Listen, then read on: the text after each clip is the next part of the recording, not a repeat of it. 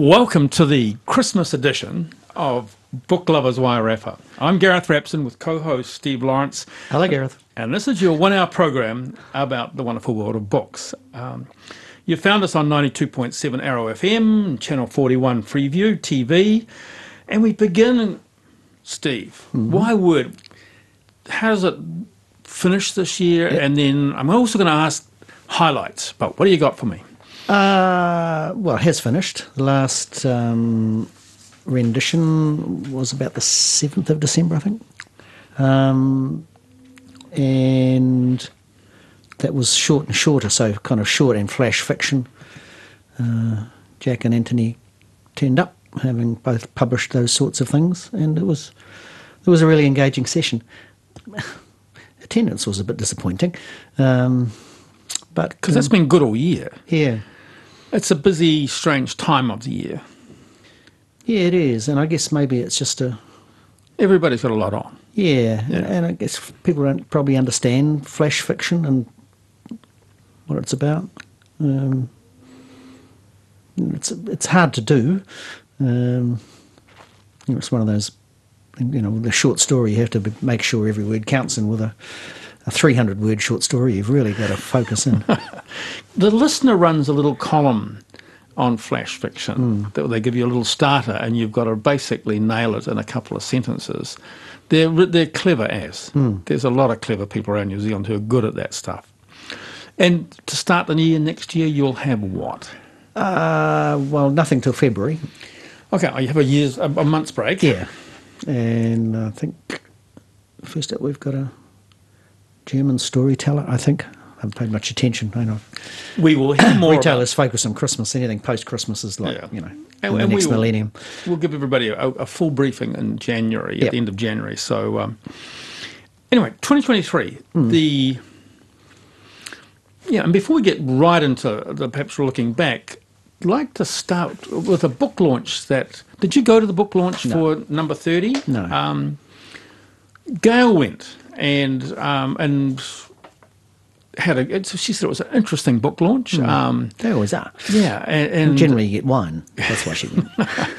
yeah, and then I consequently met Anne Hayden, the author, and I've now got a copy, which you can get at Almo's, of the book, number 30, which it's unusual to have a number in a title, and it's the big thing about this is a Wairarapa book, and it's one of our tales, and we should always celebrate our stories, and Anne has done as well. It was fun talking to her about it, about the word count, how that, the publisher had to sort of just gently edge her down, so there was editing to get it shorter and shorter, and I think they've ended up with a terrific little tale.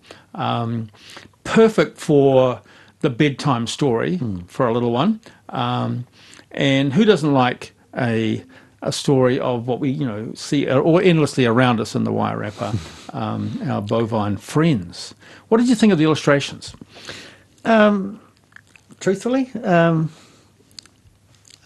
Rosanna George. I don't know who that is. I didn't think that was the best illustrated children's book I've ever seen. Yeah, but you see them all. Yes, I you do. have a high bar. Yes. I bring my art sort of background onto this, and I kind of like it. I think actually this is the sort of art a child will absolutely engage with.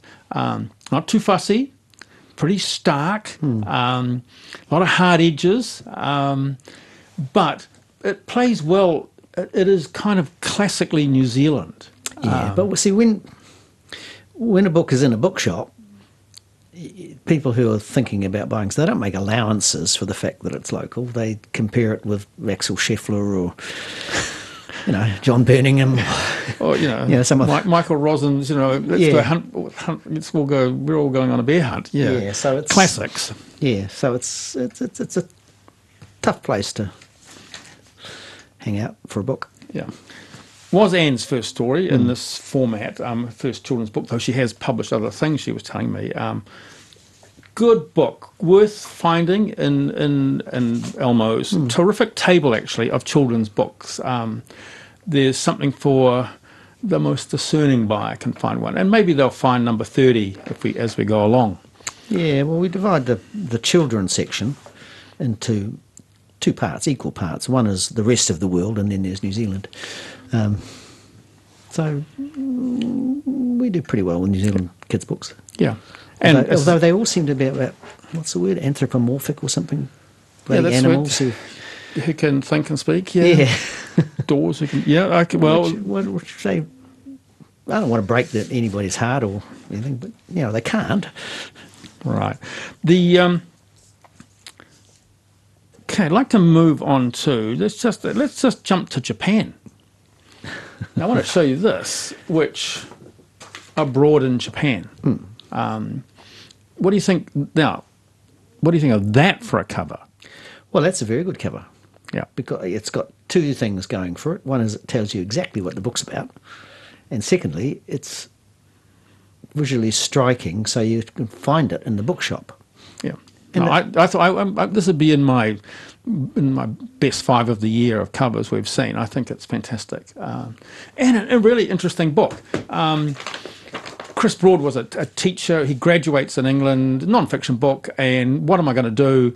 Somebody talks to him about, why don't you go to Japan as an English teacher? So he joins the JET program where there's like 3,000 teachers from around the world, many New Zealanders, descend in there. They have like 3 days training in Tokyo, and then they get assigned throughout Japan, and he ends up in a tiny rural northern city town, and we get his adventures of adapting, never having taught English, doesn't speak Japanese.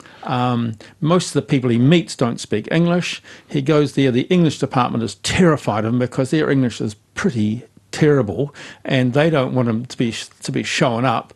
In fact, nobody wants him to be showing up, and the students are kind of like indifferent because who is he? And nobody gets him. But he starts to kind of YouTube it. Now, I thought this is a really good book, and he in the end, he does travel endlessly around Japan, but because he makes little YouTube videos, and there are now about 200 of them, I thought, I'll go and have a look at them. They're terrific. And I just looking at the stats, it's the largest foreign YouTube channel abroad in Japan, in the world, and there's 2.5 million subscribers, and like there's 400 million views. And a couple of hundred. And he gets 2 cents a view or something. I have not. Well, they have a little advertising strip in it. Yeah. So, and he's made documentaries, but he's the BBC go-to guy on Japan. He pops up on that. TED Talks, and he's always in the Japan Times, Tokyo's biggest newspaper. He's the guy they go to. So from his days as an English teacher, he taught himself Japanese, taught himself to read and write it, and has these terrific adventures. Totally commend the book in the first instance, and the YouTube clips, and it's called Abroad in Japan. Now, Steve, what do you got over there?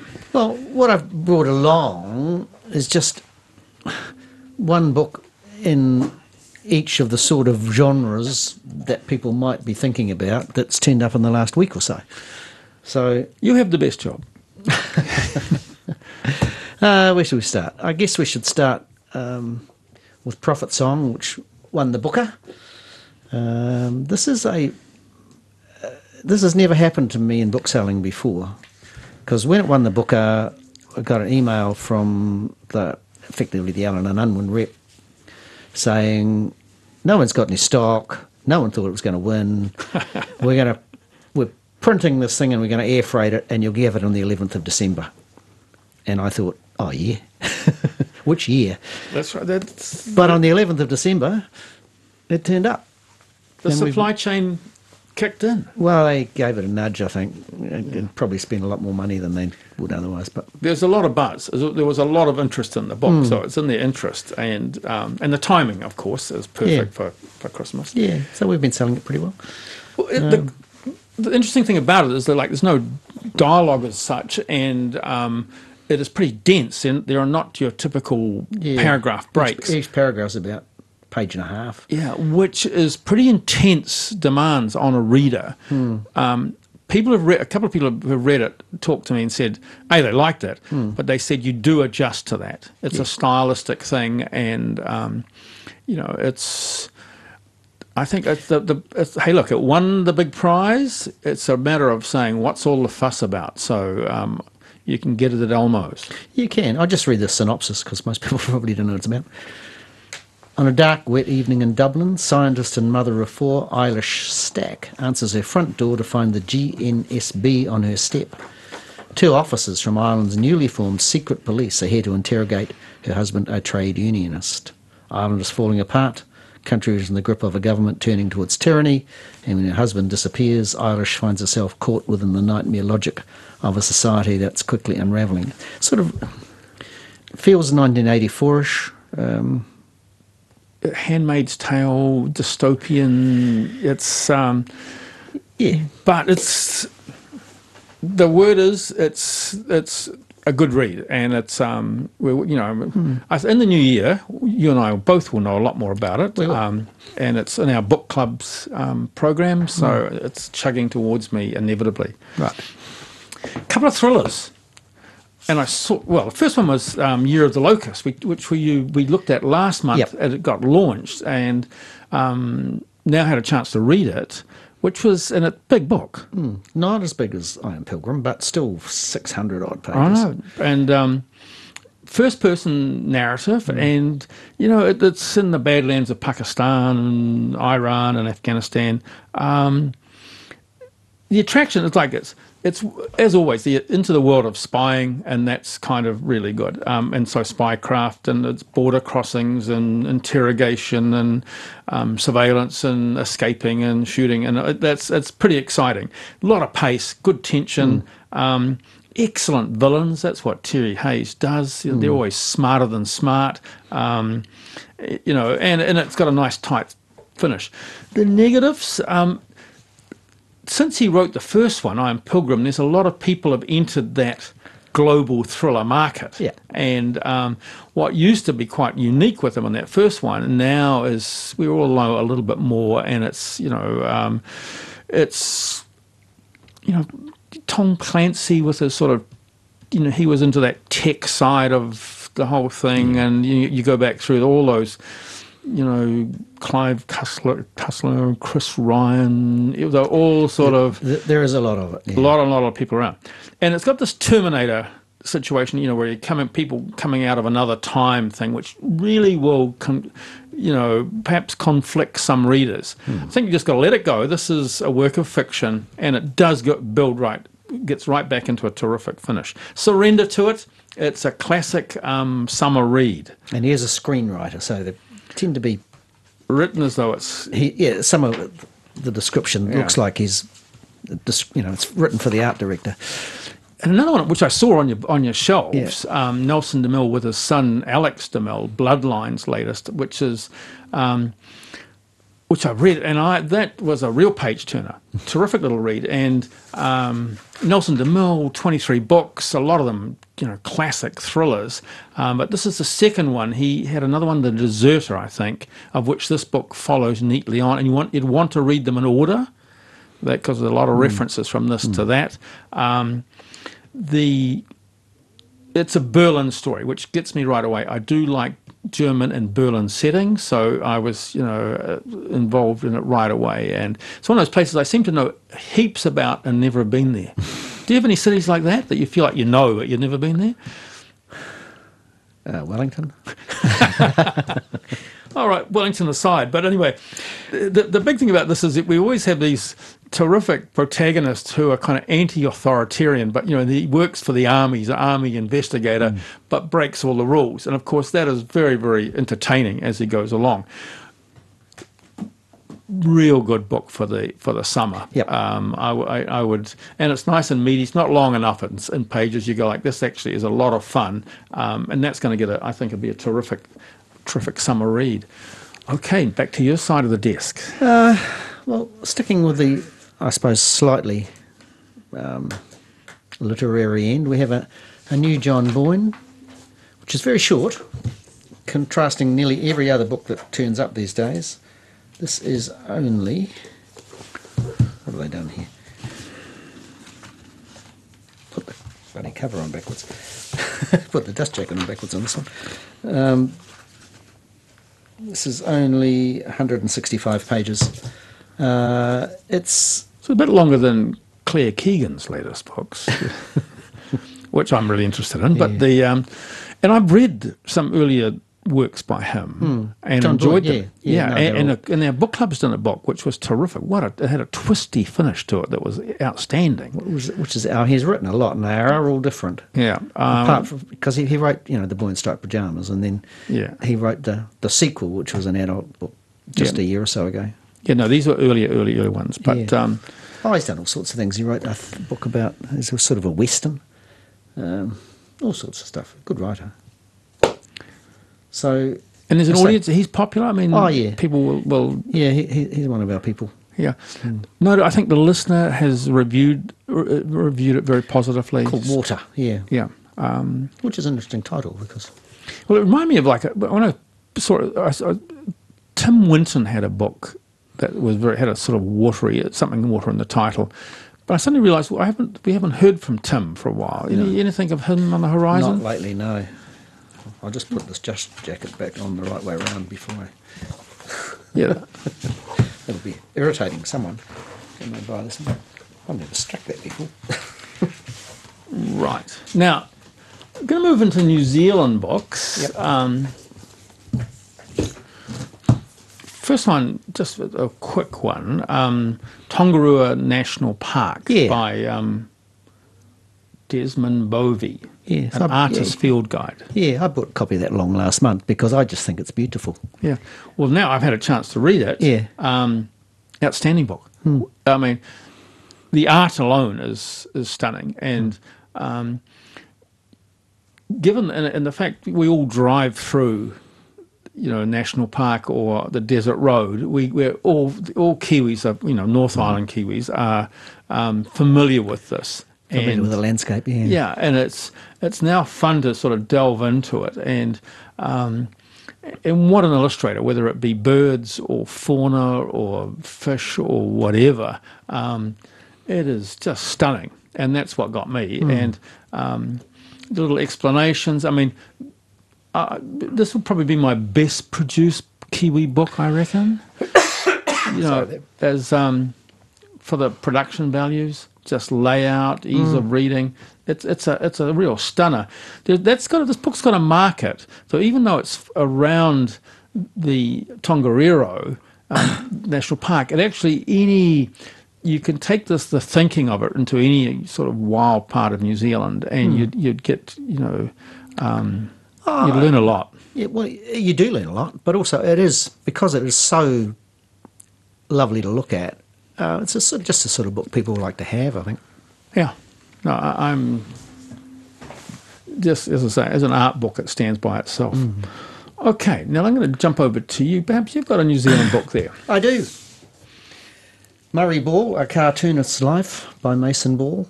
It's interesting, we had the Barry Crump book written by his son. Murray, apart from being a junior All Black and a cartoonist, which is an unusual combination, doesn't happen much, he didn't have quite as interesting a life as Barry Crump. Right. Well, Barry is a Kiwi icon, and Footrock Flats is a Kiwi icon, but perhaps not the man who... Yeah. Well, I don't know if we're going to be able to get the camera to focus on this. If I talk loud enough, it will. The main reason I brought this book along is because it's got a picture of my cat in it. Where is he? It's hard to do. Keep turn that way. Yes, there we go. Around. Yep, now we've got it. Okay. So that, although he thinks that the cat is called Horse, I think it's called Griffin.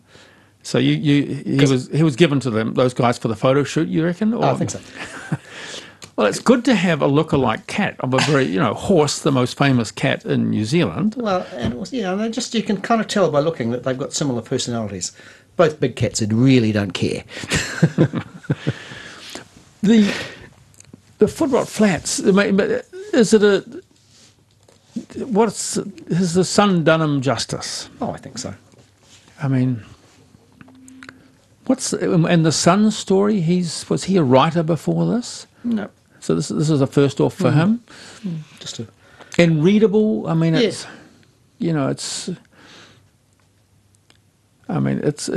it's a terrific story. I mean, there was the cartoon, then there was the movie, then the kind of the movie spread the music, then the sort of Yeah. and the whole marketing of the characters into much loved Yeah. parts of New Zealand's cultural life. And we sort of forget that before Footrot Flats there was Stanley, who Right.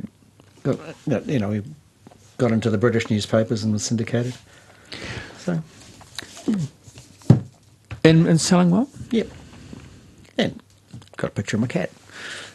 That's which you show everybody who picks it up or shows any interest who comes to buy. You go, here's my cat. Let's have a look at that. Yep, absolutely.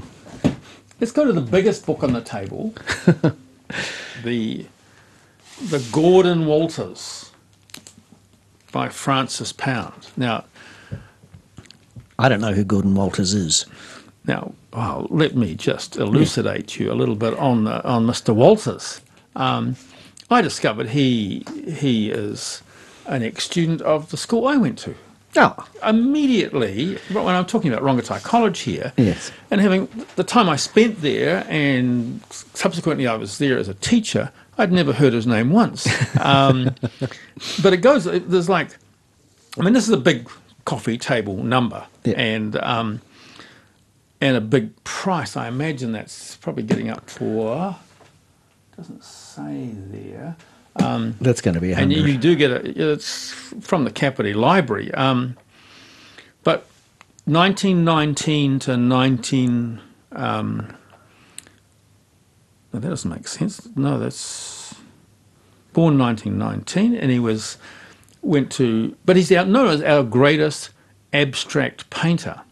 And Brian Boyd, who's written some really good books, in his listener article said, when people come to New Zealand or talk to New Zealanders about, they say, tell us about your greatest artist, we tend to put McCann up pretty quickly.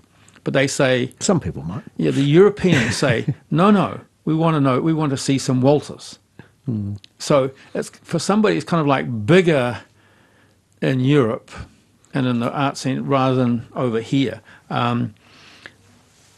This is an incredible monograph by Francis Pound. I mean, this book is the really only interesting thing about this is there's never been an analysis of the creativeness of an artist than this. He has read everything. They were great mates. Okay. Francis Pound and Gordon. They constantly. He was always writing, so he had full access to every bit of and everything he ever wrote.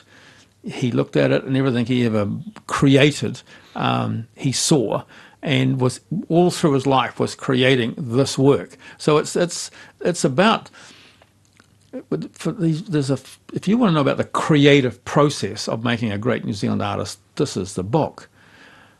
Saying that, it's a real specialist text that I think in art schools they'll study it.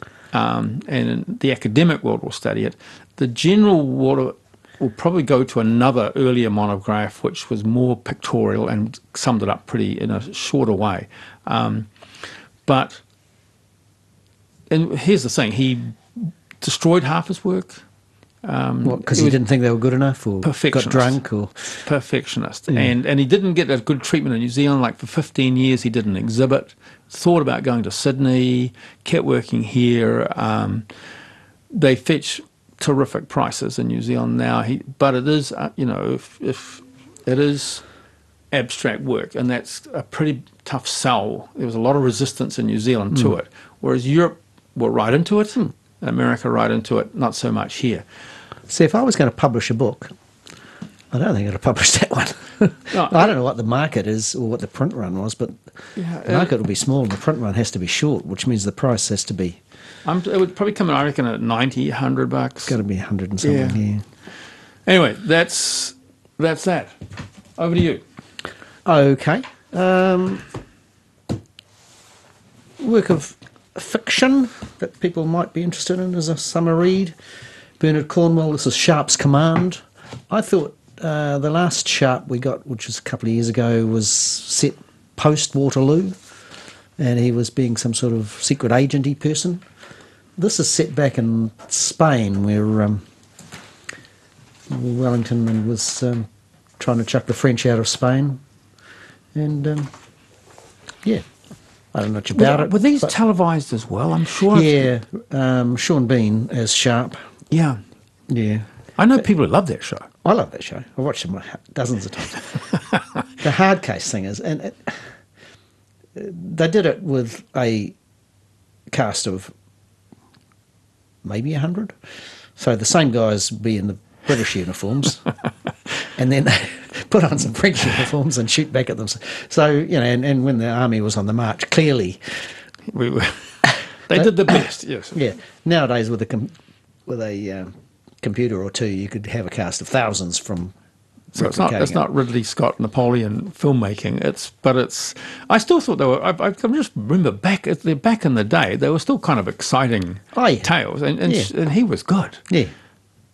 Yeah. So.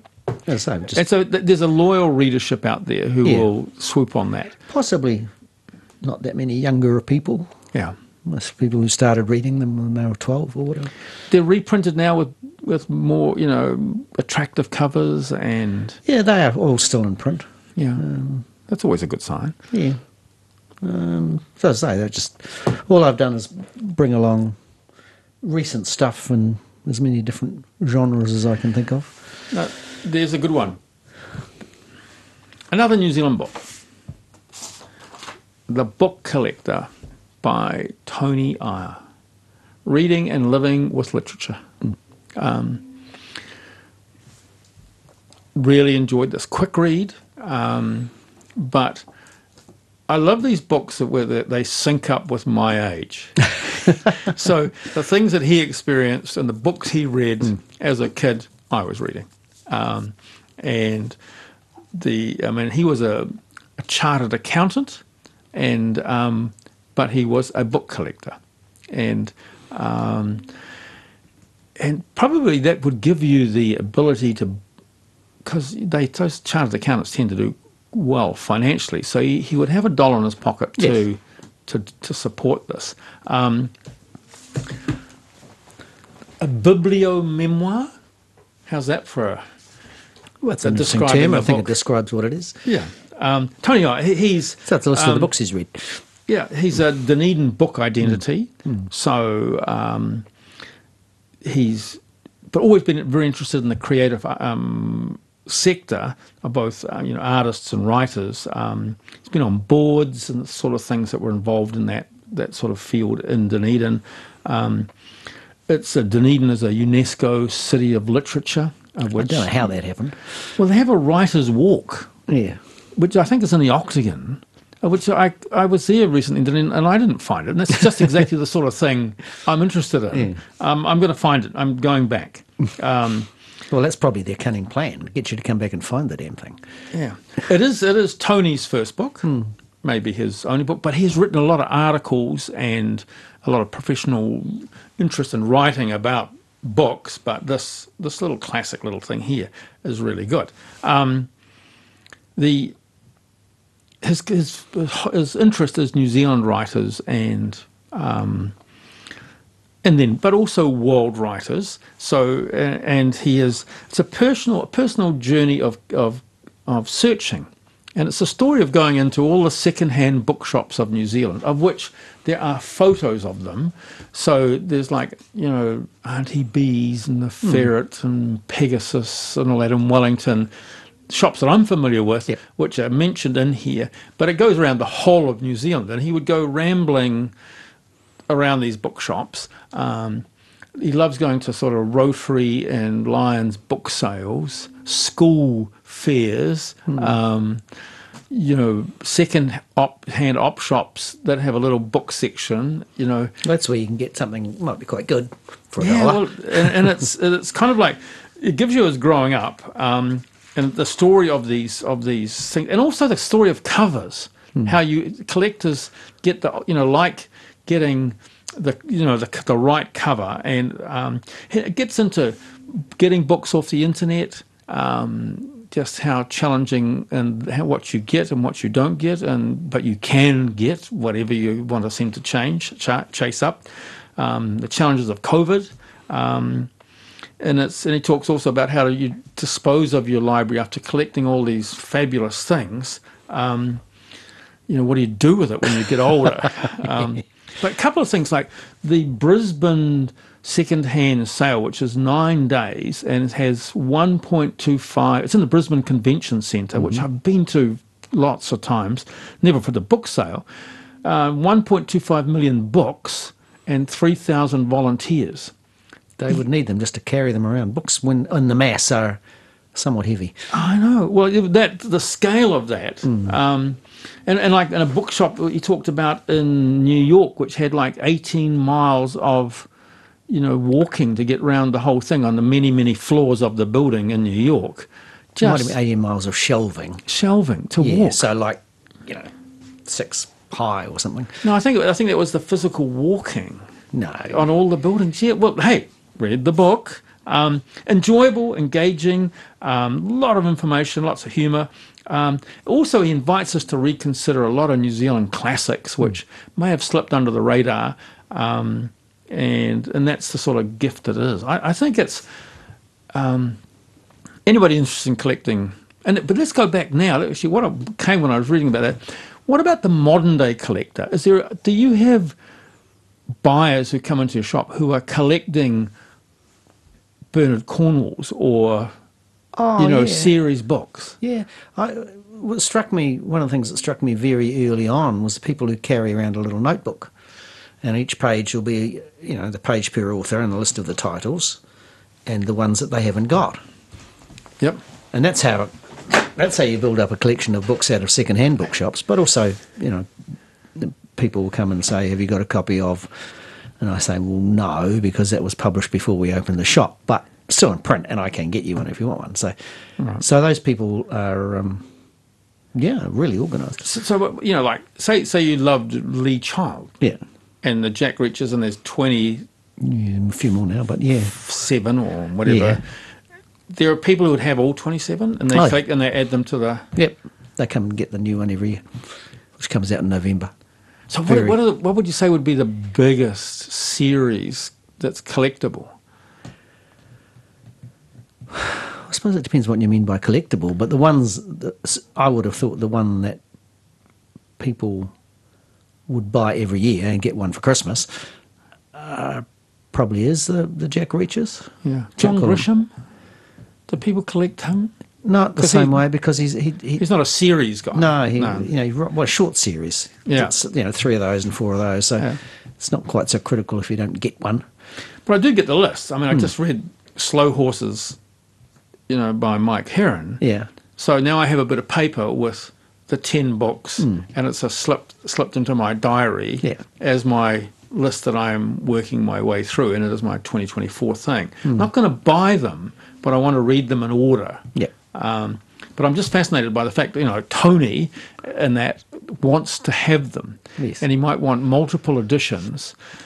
And here's another big thing about him was he knows all the collectors. He knows what they like. He likes finding things that his mates want and then giving them to him. Oh. He's not a... As opposed to ringing them up and saying, that book you wanted, I've got the last copy. No, Sucks to be you. And so, he wasn't a seller of books. Yeah. He was a buyer and a networker because he just was into the whole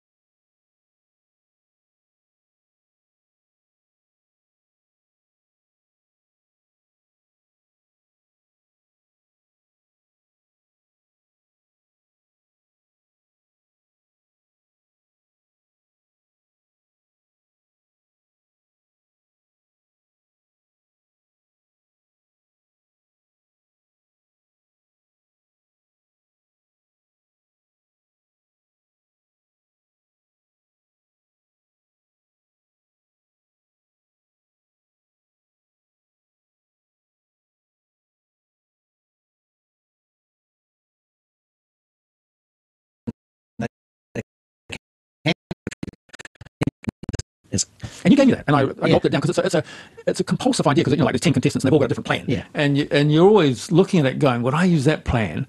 That's the how would I do it is the great question. Could I disappear? Can you? Well, it's not very easy, because what has turned up in the last week or so is a book called Your Face Belongs to Us, The Secret of Startup, Dismantling Your Privacy by Kashmir Hill. And this is about a company called Clearview AI, which has produced a software which, just by getting a snapshot of your face and hooking that into the various databases that are out there, that's it. They know everything about you, where you are. And so the facial recognition software, which I used to watch a program on the telly called Person of Interest, I think, and you think that's rubbish, but it's out there. Did it come out of China, or is it sort of like a worldwide?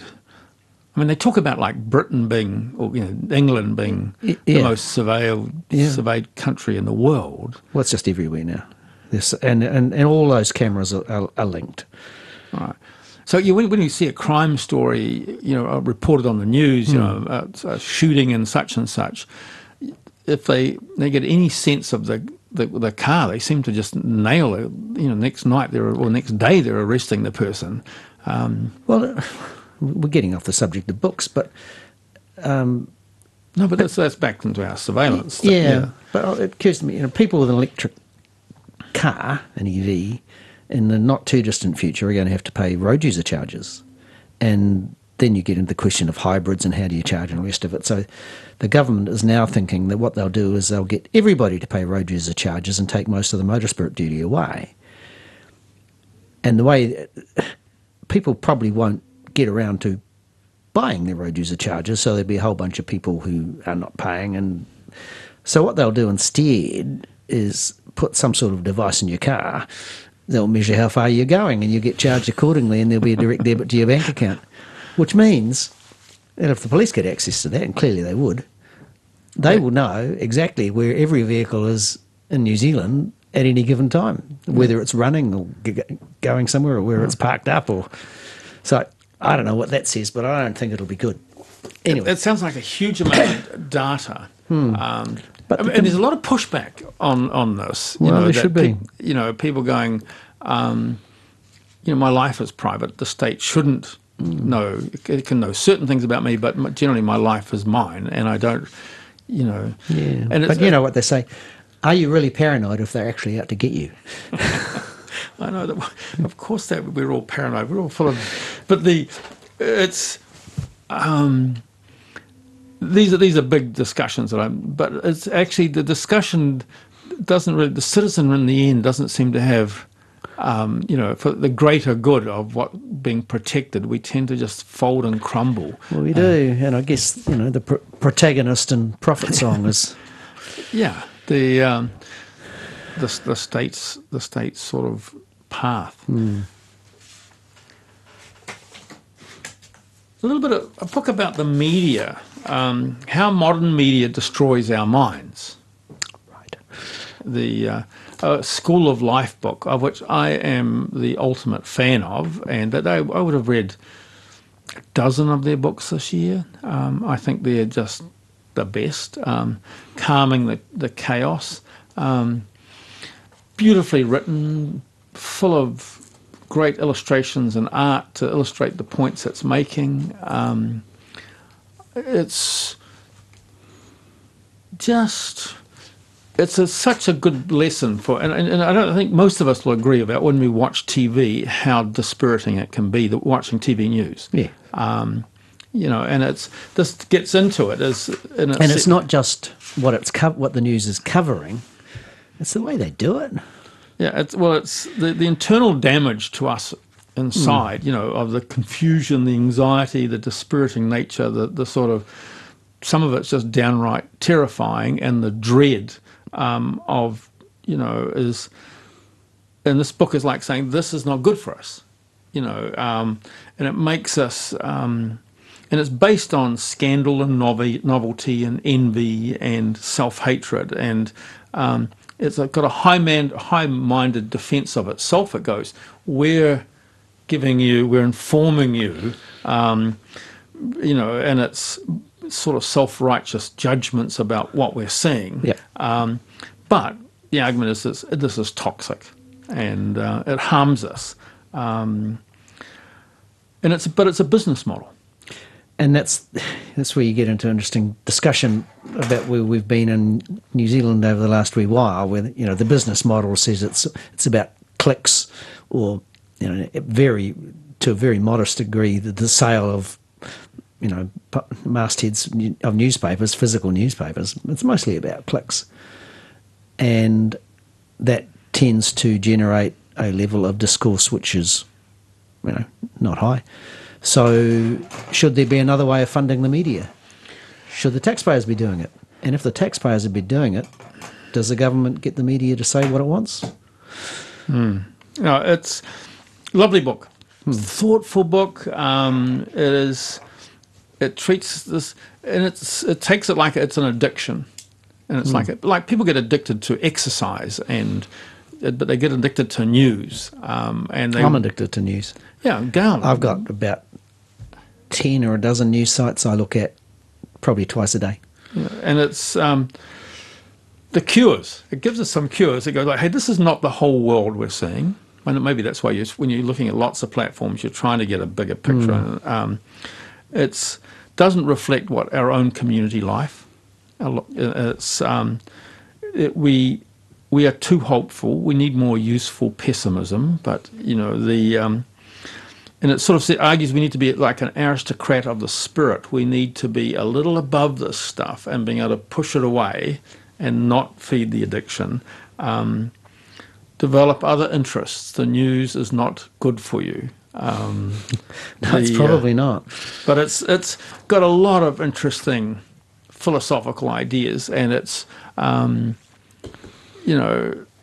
for the thoughtful reader, it's a welcome sort of engaging, easily accessed into the debate with lots of insights.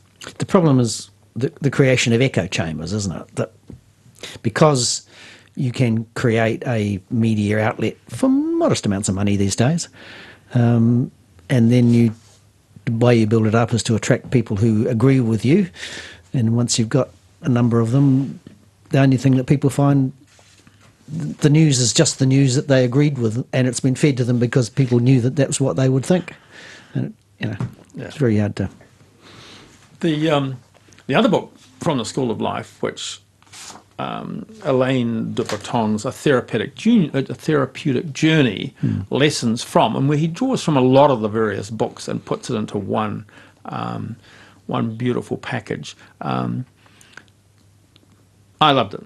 Terrific. I mean, it's got a lot of the role of kind of art here. I've kind of to hear it. Look at it. It's yeah, I'm familiar with this. You're familiar with it, and he had another one, an emotional education, I think.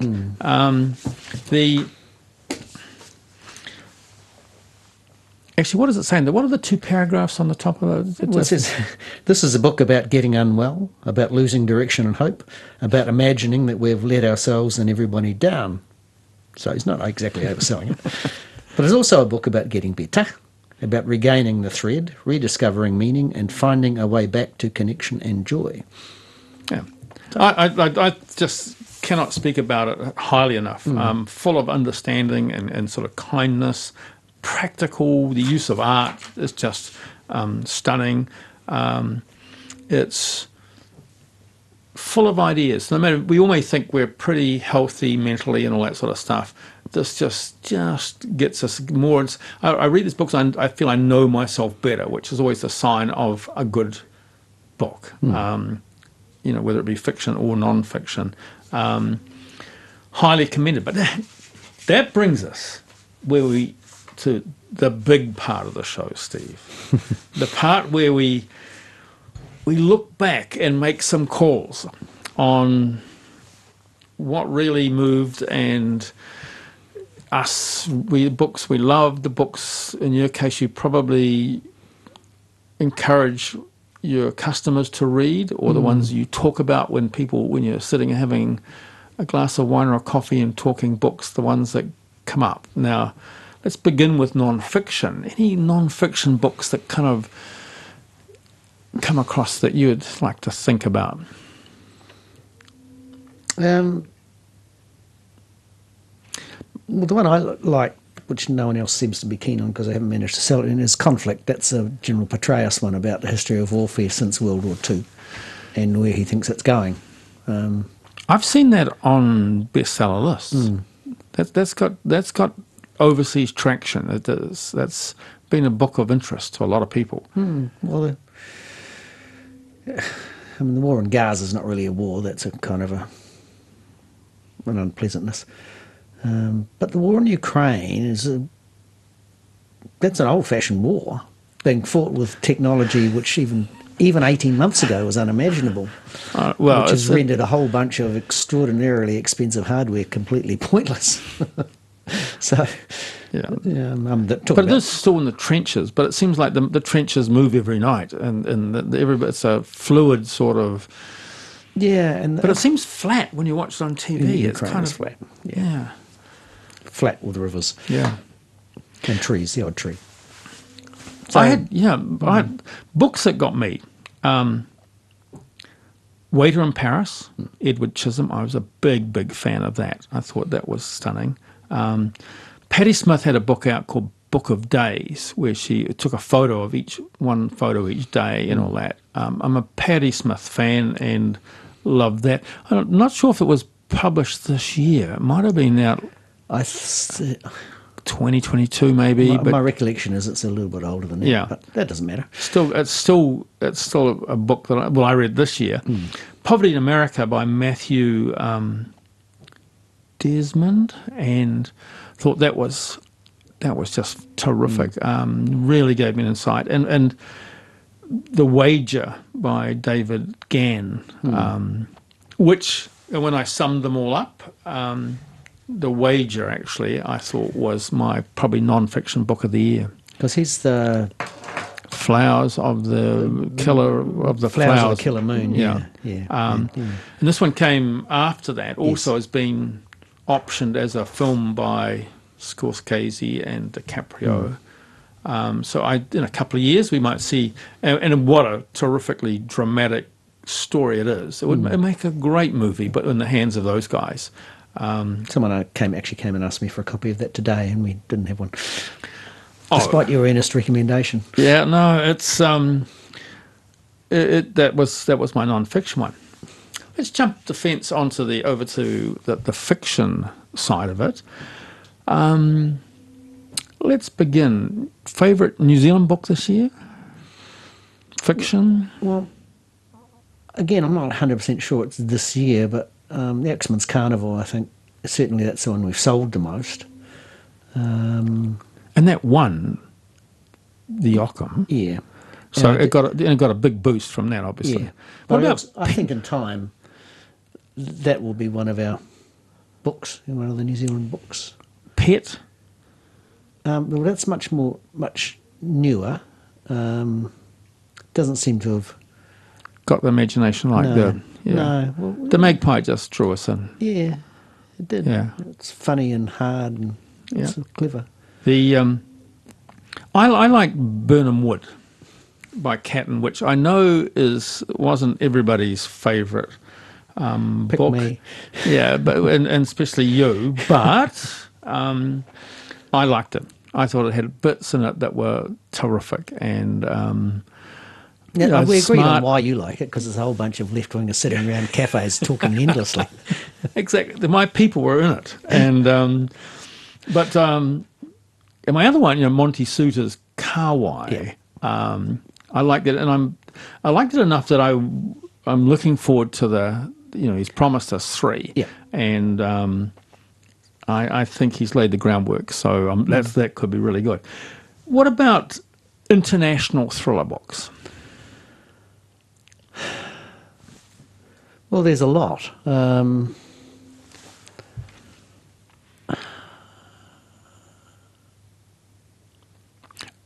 I mean, let me kick this around first. I mean, I'm coming up with the Age of Vice, which I'm not sure whether even we talked about on the show. We may have, because I really loved it when I read it, which is a Mumbai Indian gang setting by. I suppose it is, but I wouldn't. Yeah, Deep, but that gang tale. It was an international Kapoor. I loved it. I thought that was. I've never been to India, but once again, I was sort of there, and it's a big story, but I thought just super duper. So that was that, and police procedurals.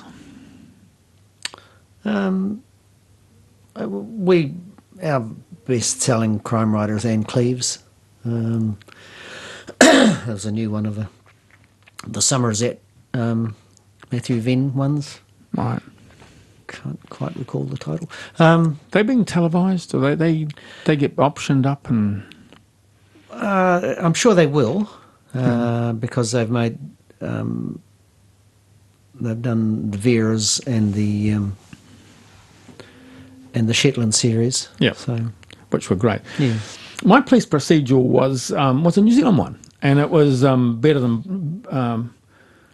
Better the Blood by Michael Bennett, I think the title was. I read it earlier in the year. Also made the short list, which was kind of interesting for a little police story, but it was an Auckland tale, and Utu revenge, a killer sort of working on an old photo, slowly taking out descendants, and the pursuit by the police for them.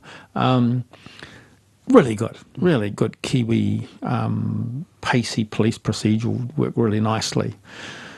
Legal thrillers. Prima facie, that's new. So that's. I saw that. Yeah. I saw it at the screening room as a play. Yes. From the National Theatre. They film plays, and I trotted up. One person, a woman, in a legal, on a stage, or filmed, would I imagine make a terrific book. The play was superb.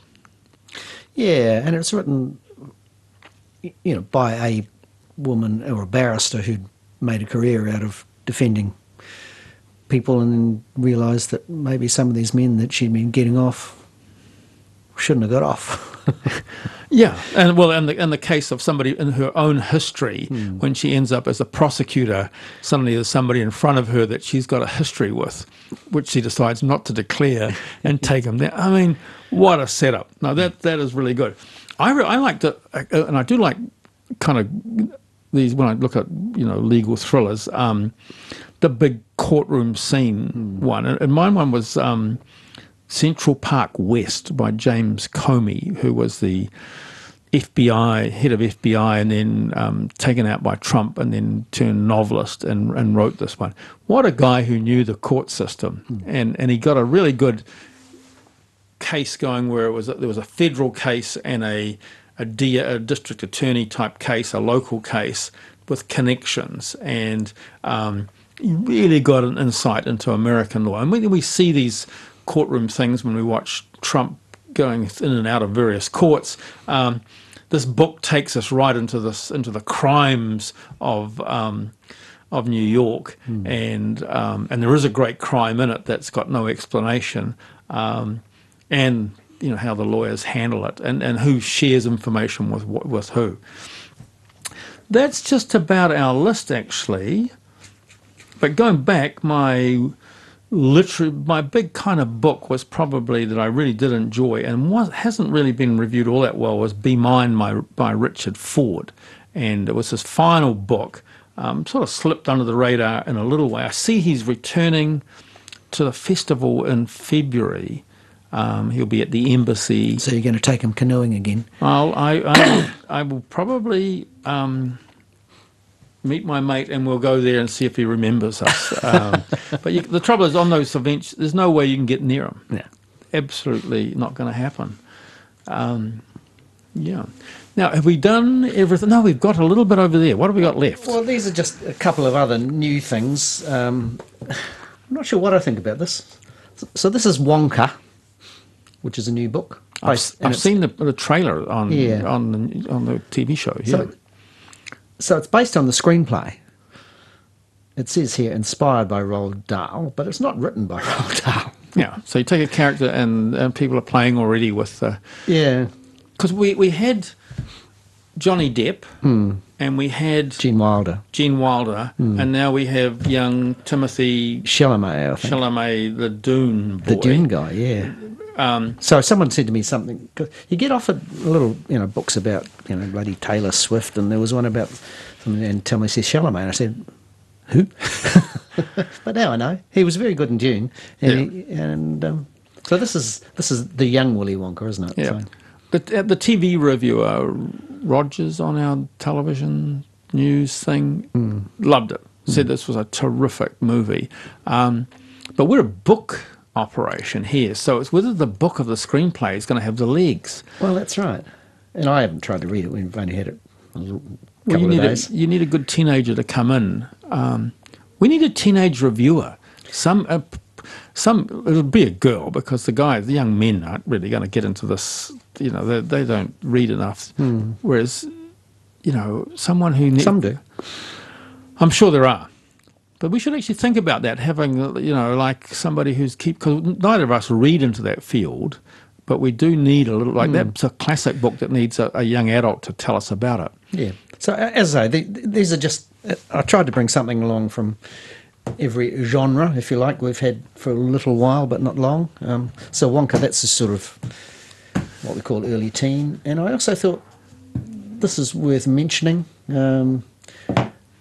This is Ruby Tui, Little Ruby and Friends, because the Ruby Tui book was the big sleeper from last year when the ladies won the World Cup, and Ruby's book was out there, and everybody said, I have a copy of the Ruby Tui book, and we all had to say, well...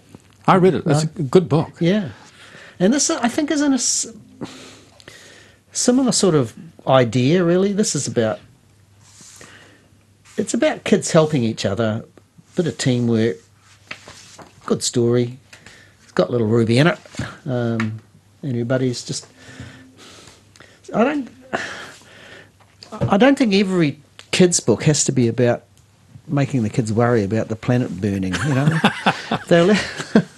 They're allowed to be four for a little while. Yeah. So I quite like these sorts of things, which are, not preachy, but quite good, and where kids can recognise themselves. So that's Little Ruby and Friends. Yeah, I keep an eye out for that. Well, Steve, that actually brings us to the end of the year. I've enjoyed the whole process. How many 12? I think we've done them all, yeah. Yeah, episodes. We've looked at an awful lot of books that, if you want to track, you can find them on the Elmo's Bookshop Facebook page. But the best way is probably just to rock up into Elmo's and have a chat to Steve, who is, as always, sitting there waiting to communicate with you. So look, from the both of us, we're wishing you all the best in the new year, and we look forward to catching up with you in the end of January. So I hope you and Gail have a happy Christmas. We will. We're looking forward to it, and I've got a big stack of books to get through, so I'm very happy.